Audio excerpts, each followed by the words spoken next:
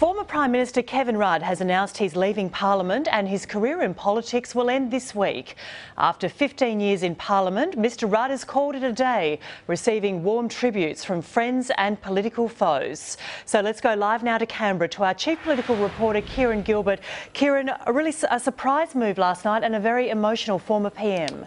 Well, Kevin Rudd might have thought about it briefly on election night to stay on as the Labor leader, but 2 months on, Nina, and as you say, 15 years on in his parliamentary career, after some enormous highs and some shattering lows, Kevin Rudd has decided to call it a day, and it's time for him to end his political career, which will wrap up at the end of this week. As parliamentarians, we might say we become inured to all of this, although I doubt it. For our families, however, I believe it becomes harder, not easier, with the passing of the years, and it affects their ability to get on building their own lives and careers as well. My family have given their all for me in public life.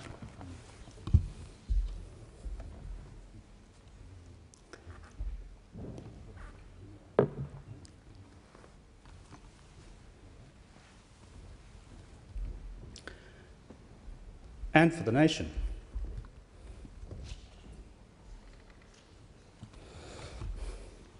And it's now time I gave something back to them. This has been the product of much soul-searching for us as a family over the last several months.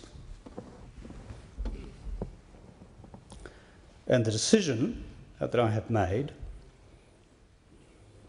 has not been taken lightly, particularly given the deep attachment I have for the community I've proudly represented in this place these last 15 years.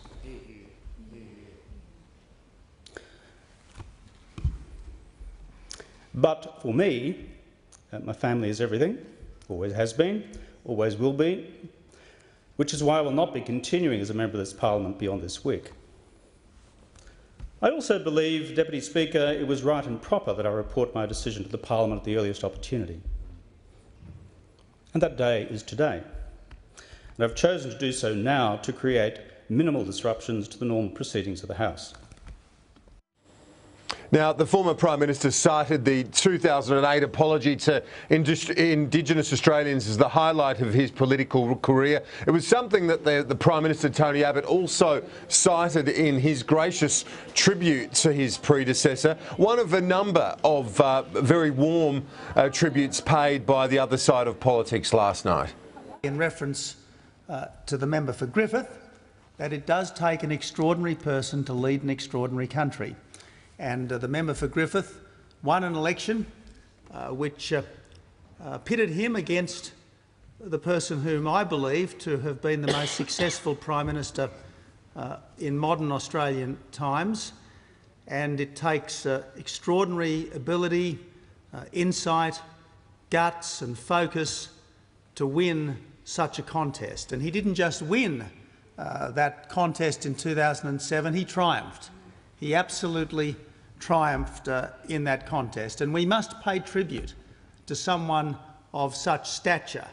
You know, the member for Griffith has had the extreme experiences of public life over the last few years.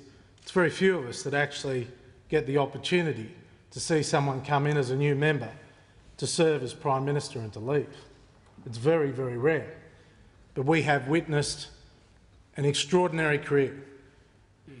The betrayal of you as leader of your party was one of the most shocking events I've ever witnessed, and I would think, Madam Speaker, any of us have ever witnessed in politics. The scale of it, the idea that the man that had won in this presidential campaign an election against John Howard was then going to be disposed of, discarded, like another course on a Lazy Susan in a Vietnamese restaurant.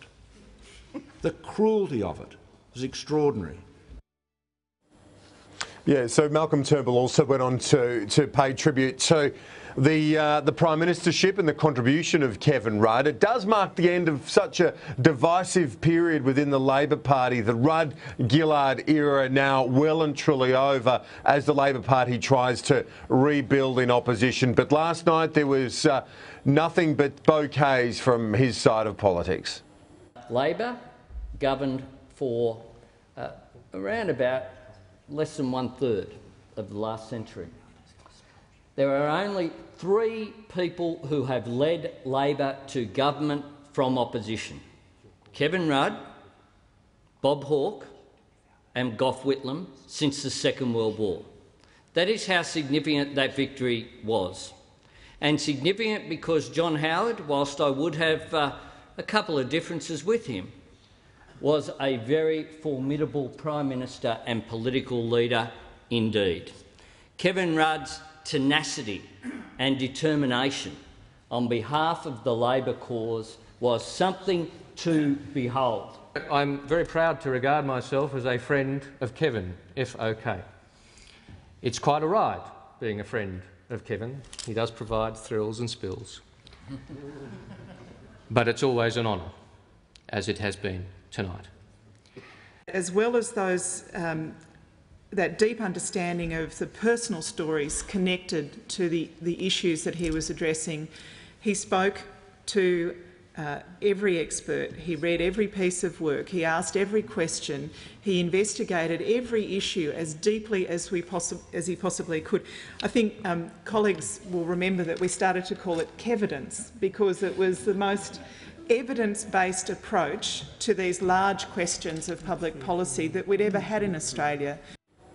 So the end of a tumultuous era for the Labor Party, the end of a 15-year-long career for Kevin Rudd, and what this means now is a by-election in the Brisbane seat of Griffith, the south side of Griffith, an early test for both sides, for the new opposition leader Bill Shorten and Prime Minister Abbott, only a couple of months on from the federal election. Nina?